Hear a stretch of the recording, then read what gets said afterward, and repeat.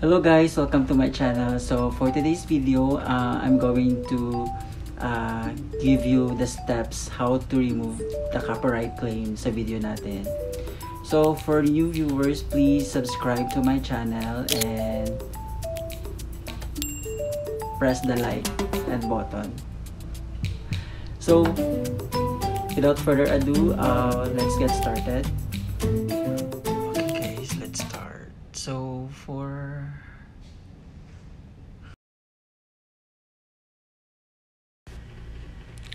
So ayan guys, punta kayo sa Google and then type mo yung YT Studio. Ito yung lalabas. So ayan, makikita mo lahat dyan. So after that, yan, punta ka sa videos mo, hanapin mo yung saan ka nagka-copyright. So okay, punta ako sa last page ko kasi ando yung copyright ko. Okay, so ayan. So yung copyright ko is yung about kay Katrina Velarde na Suklay Diva Best Song. Yan po, pindutin mo yung copyright claim para makita mo yung details. Yan, see the details, pindutin mo yung see the details. Yan po yung lalabas. Yan po yung summary and status. So not affected, public siya, and eligible. So before ka mag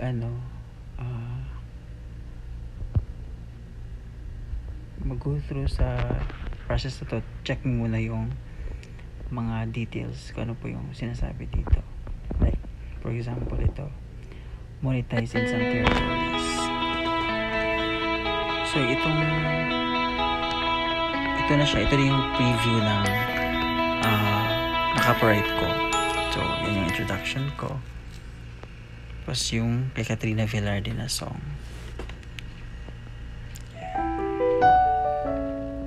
I-preview mo siya para malaman mo kung ano yung maalis, matitrim if ever na ikakat natin siya. Yan, may select action dito. Yan, select action yan. Meron 3 options: trim out segment, replace song, or mute song. So ako, ginagawa ko trim out segment na lang. Since uploaded naman din siya, yan, trim out ko lang yung 018 to 442. Yan, pindutin mo yung trim, maglo-loading siya. Yan, lalabas siya ulit. Yan. So now, ayan. So yung next mo na gawin is yung continue. Yan, check mo muna yung mga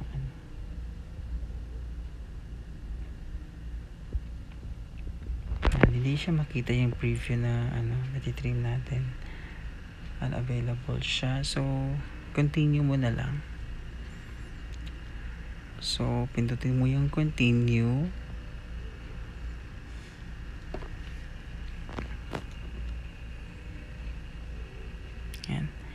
So, trim. Ready to trim. Pindutin mo lang yung trim.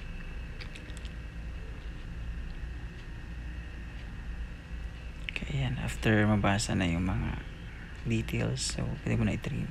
So, once na-trim mo na siya, ipaprocess yung video. So, yan. Trimming is in progress.